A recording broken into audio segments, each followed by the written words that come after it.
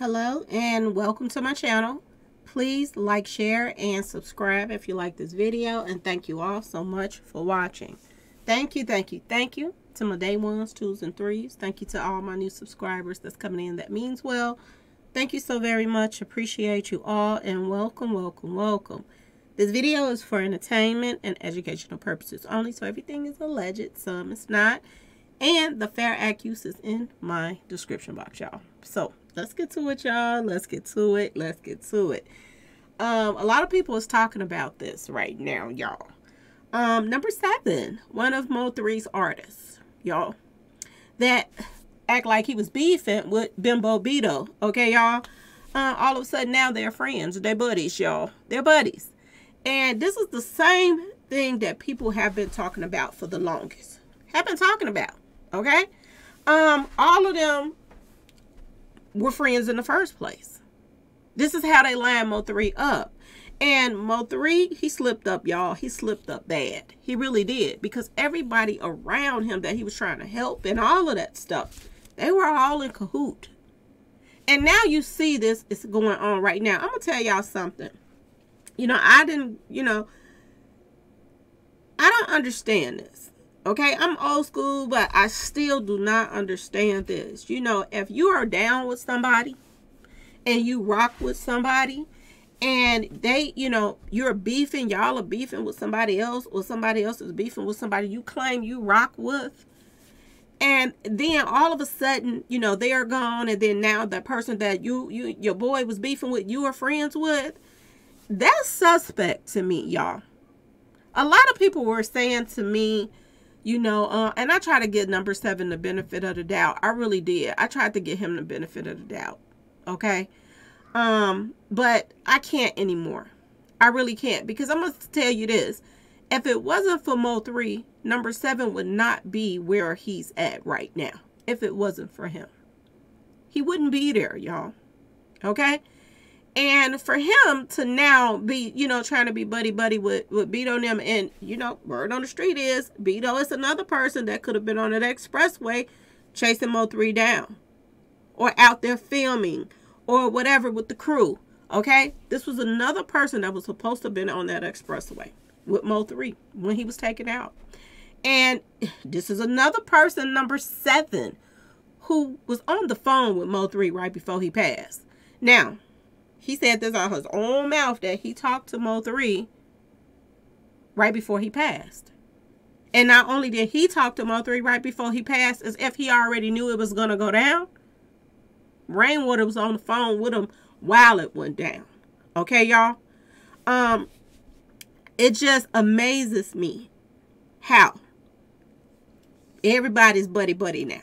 Okay, and I told y'all this, that and this is, my personal opinion, that well, not just my personal opinion, it's stuff that I didn't seen and saw, and all the stuff with not Yellow Beezy, oh my goodness, Rainwater and Traboy, they still friends, y'all, but in the public, when they on social media and stuff like that, people on the outside of Dallas, they don't want them to know that they're still buddies.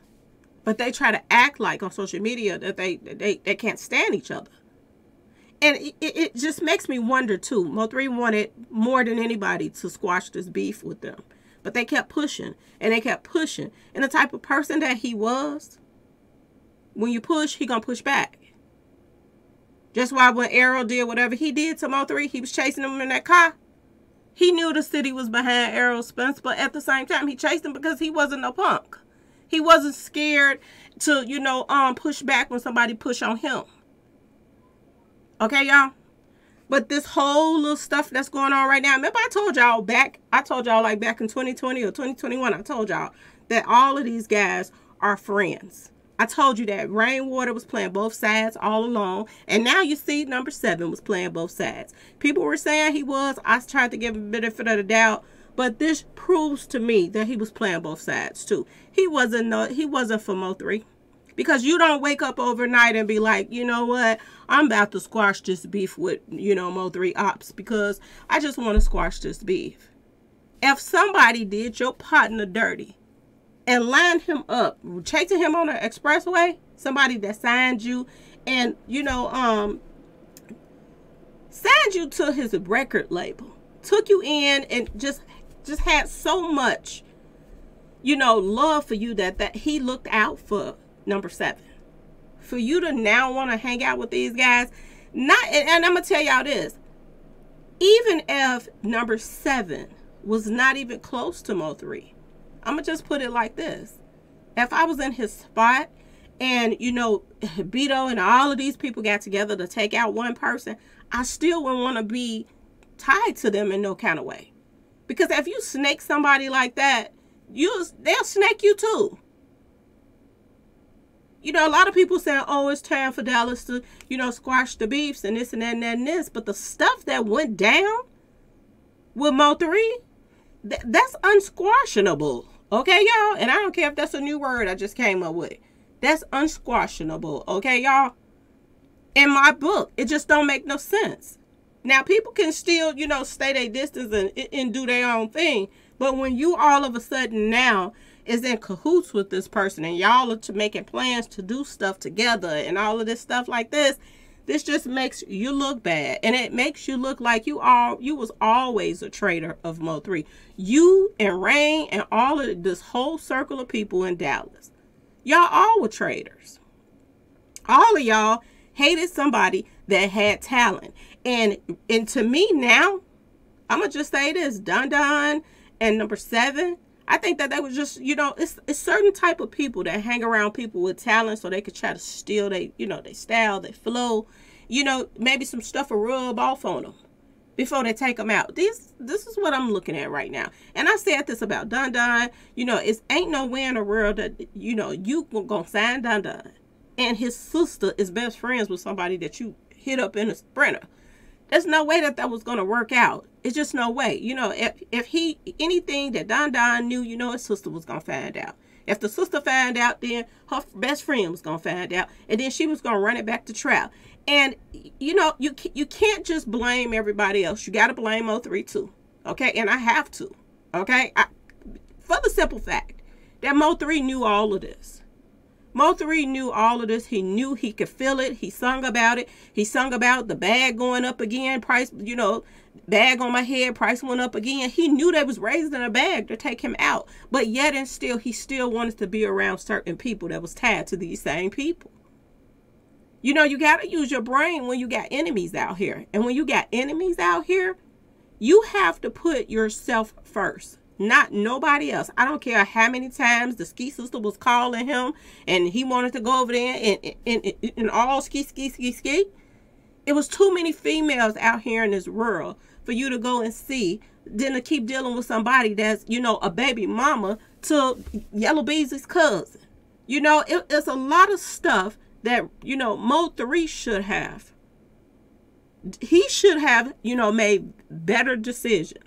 And I say this all the time. When you have kids, your only job in this world, if you love your kids, is to make it back home to them. Whatever way you have to do it. Even if you're out here and you get into it with somebody. And if you know you're outnumbered and whatever, if you got to back down for that, you back down for your children. So you can make it back home to them. Because your kids need you right now. They actually need both parents. Okay, y'all?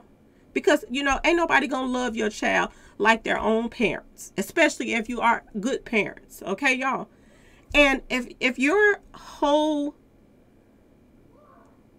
you know, everything in you is not about making it back home to your kids, then you're not a good parent. This is why I say you have to make the best decisions for yourself and for your children. You have to. Okay? And you have to teach your children some sense. And you can't teach them no sense when you're running around here making songs talking about the bag went up again. And then you're still running around in the same circle. You're still hanging out with the same people that playing both sides.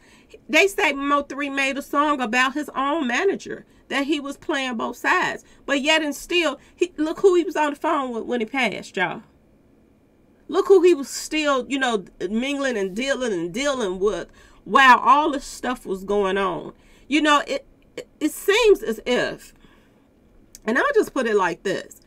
money clouds people's brains, y'all. To me, money kind of clouds some people, not everybody, because some people in this world that never had anything, you can put all kind of money in their face and give it to them, and they're gonna be that same person.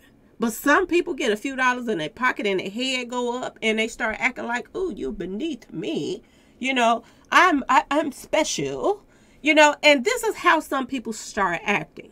And then some people start acting like they're bulletproof and that they, you know everything and they got everything in control and you can't tell them anything.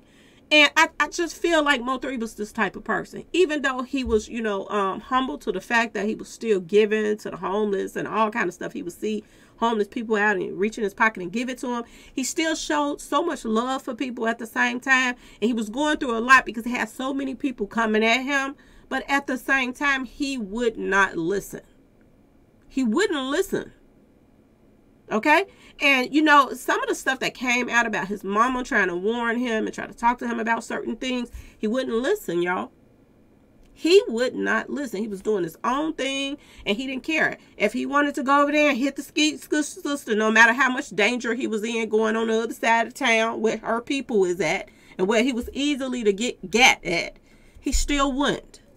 So, you know, you have to, as a person, y'all, you know, ladies and gentlemen out here, you have to, as a person, when you are going, and this is for anybody, because you know, we hear a lot of this all the time on the news about certain street associates, people. I had a friend too that I had a best friend, you know, I grew up with in grammar school and everything.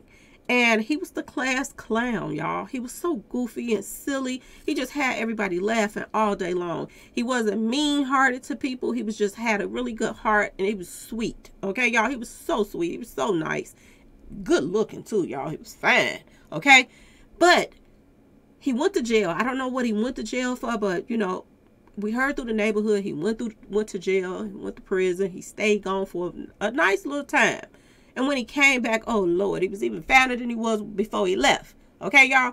But then when he got out, y'all, he got out of jail, and we thinking that, you know, he's silly. He gonna just, you know, get a job, do his own thing. You know, nobody wasn't thinking that something was going to happen to him. But, you know, he wasn't no street associate. He wasn't hanging out with, you know, street associates and stuff like that. He wasn't that type of person. He was like, you know, nerdy, but not nerdy. Okay, y'all, just stayed out of trouble, stuff like that. I don't know what he went to prison for, but like I said, you know, he got out, and you know, we all expect that we're gonna have some time to spend with him. Okay, he just got out. We ain't seen him in a long time. Everybody in the neighborhood expecting like we're gonna kick it with you later when we run into him on the street. You know, we're gonna get together and hook up, blah blah blah blah blah, and. You know, he's going on about his life, everybody going on about theirs. And then he goes and meets this female. Okay, I guess he runs into this female, and then she tells him to come visit her. So he goes to her neighborhood.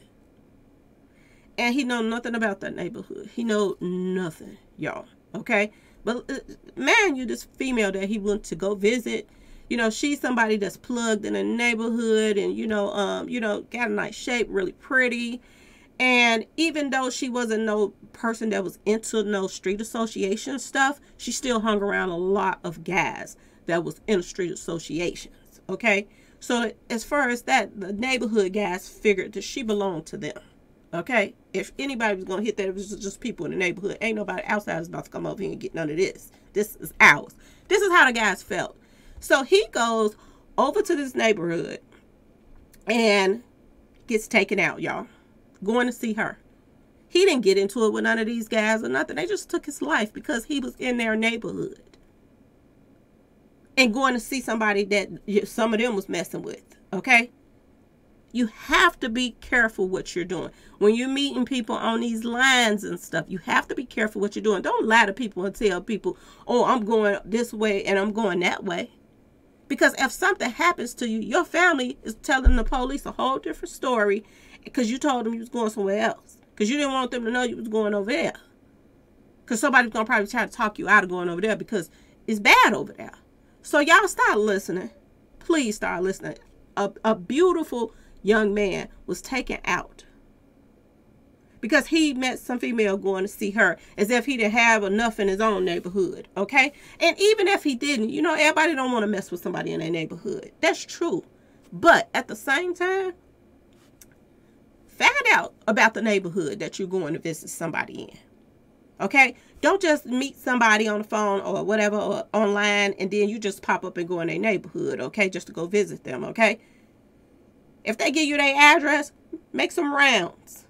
Come around there a couple times in the morning, in the middle, in the night, and see if, you know, niggas hanging out and all of that. Look at the walls, okay?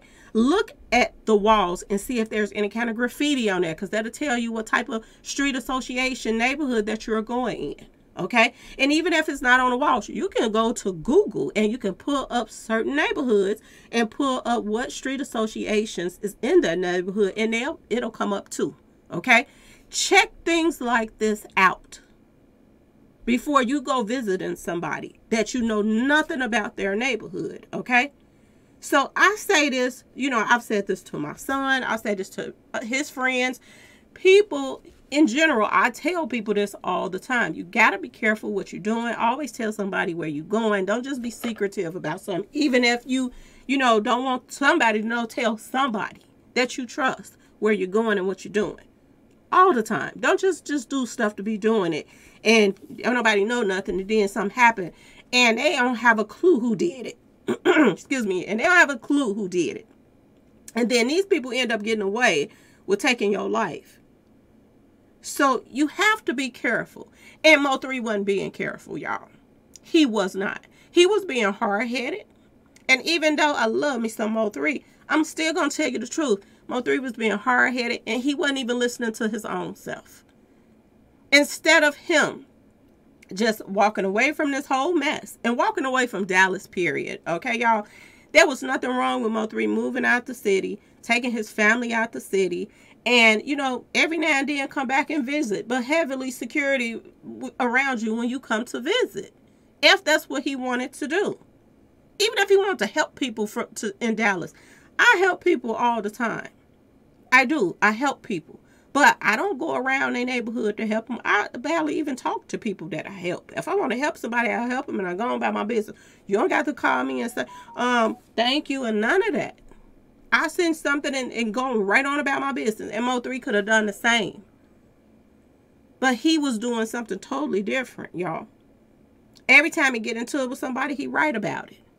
Every time he do something else and somebody do something or raise the bag on his head, that he was finding out about it. People was coming back. Somebody had to been coming back telling him something that they raised the bag on your head again. It ain't 50,000 no more. It's 100,000 now, man.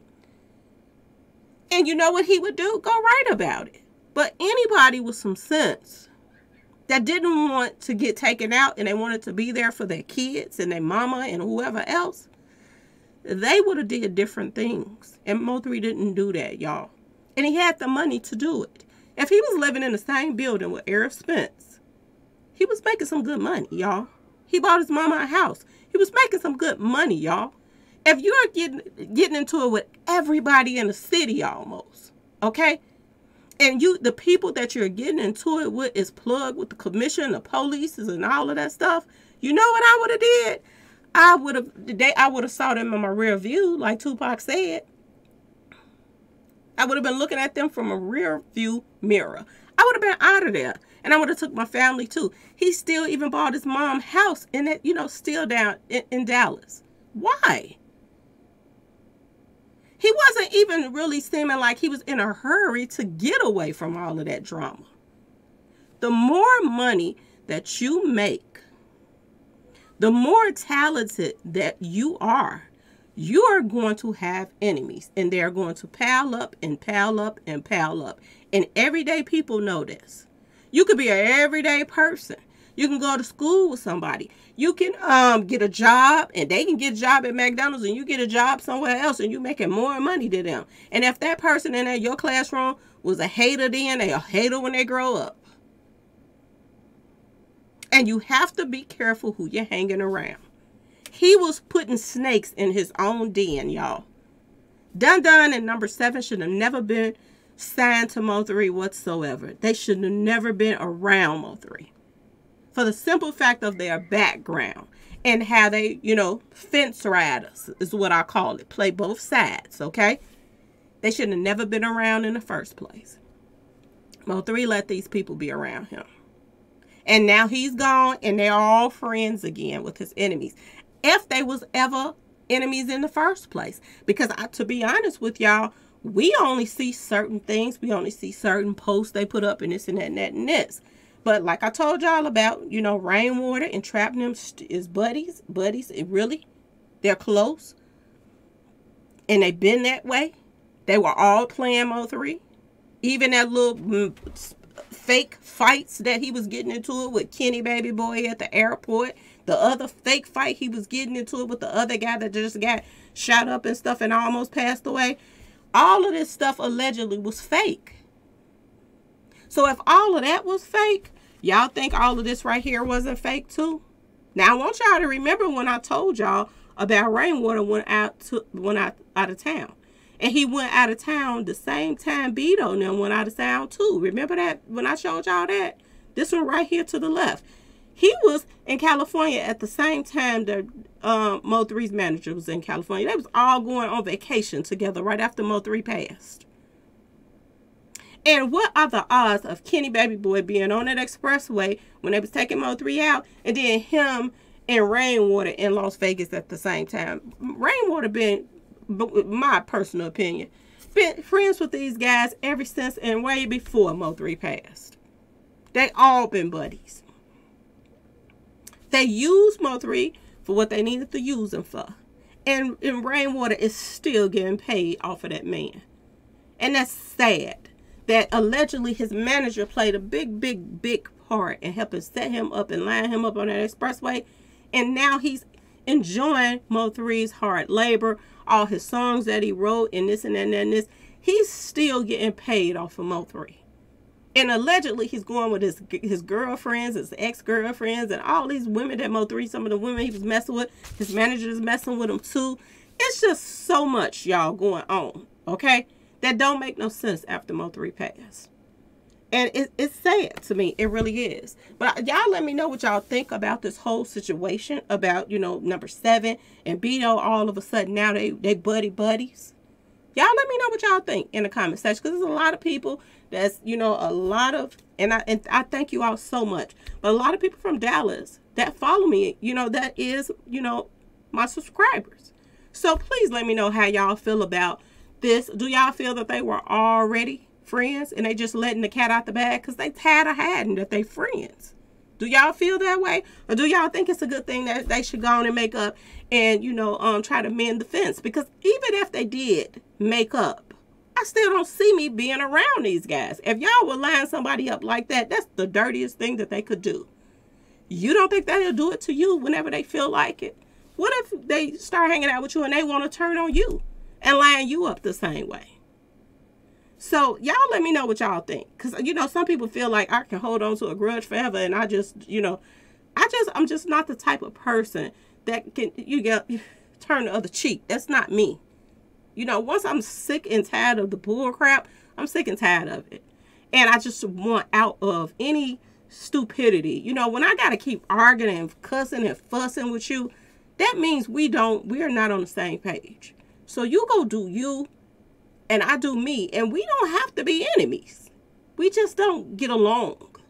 So you just go your way and I go mine. That's how I feel. I just can't keep doing the same thing over for years and years and years. It's like if you got a particular cousin that you don't get along with, you keep getting, every time you make up, you get into it again.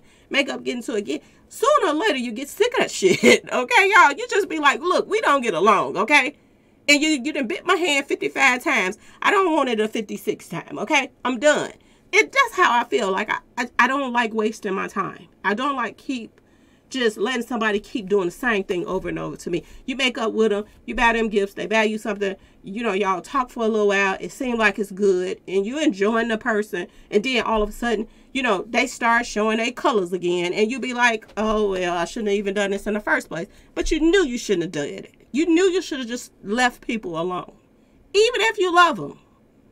If you can't, it's so many people in this world that love people, but still can't get along with them. And when that happens, you just go your way and let them go theirs. Wish them well. I say this all the time. Wish them well. Don't hope nothing bad come to them. Wish them well. Even though they might hope something bad come to you. Because a lot of people do. It doesn't matter what you do for them. They will still, you know, do things to you. No matter what. But you don't have to be the same way. And you don't have to be the type of person to keep letting somebody keep their foot on your neck either. Just because you still care about them. You can care for people from a distance. You can. And this is how I would do this situation right here. Ain't no way that I would be around Beto and them again. Unless he was already around them in the first place. They never really had any problems with each other in the first place. Because a lot of people felt like, oh, the beef was over with right after Mo3 passed. They was like, oh, the beef over now.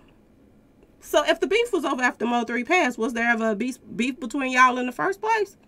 Or did y'all all just want Mo3 out of there? Which don't make no sense to me. Because Mo3 would have helped build Dallas up like no other. But it's the haters, y'all. If people can't control you, they will hate on you. And they couldn't control Mo3. But y'all let me know in the comment section what y'all think about this whole reunion. If it's a reunion. Because I personally kind of feeling now that they've been talking in the first place. They're just letting everybody else know about it. But y'all let me know what y'all feel. Anyway, please like, share, and subscribe if you like this video. And thanks for watching, y'all. Peace.